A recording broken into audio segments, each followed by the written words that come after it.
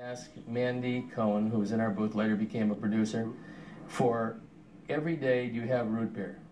Every day she said, Harry, we don't have root beer. Finally, I told Mandy, give him Diet Pepsi or Coke, whatever you have up there, because he's got no taste buds. They've been long dead with all of the alcohol he's consumed. So she would go up and get him a diet, whatever. Well, this one day, and Harry, by the way, never went to the bathroom, ever.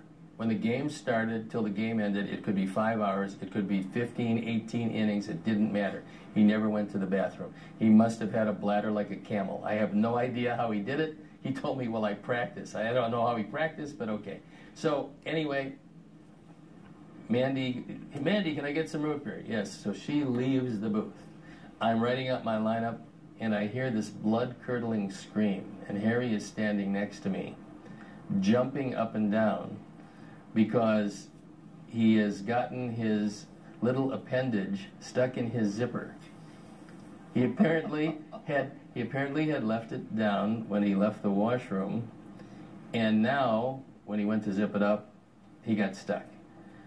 A problem that a lot of us folks have experienced in our lives, but doesn't make it any less uncomfortable for him and any less funny for me. He was bouncing up and down, screaming, going, whoa! I said, Harry, you got to sit down. People can see you on both sides of the booth. He goes, no, I'm stuck. I said, oh, I know you are. But he says, well, I can't. I can't get it out. I said, Harry, you got to do something. And I'm telling you, he's beet red. The sweat is pouring down his face. And I look over to him. Finally, I look up there, and there's Mandy coming in the booth. I said, you better yank that little sucker out of there because Mandy's coming back in the booth. So I hear this, he sits down, crosses his legs, must have been bleeding for 3 innings. It was one of the funniest things I'd ever seen. My head was down on my score pad. I was just, the tears were streaming down my face. It was literally the single funniest moment I ever had with Harry in the booth.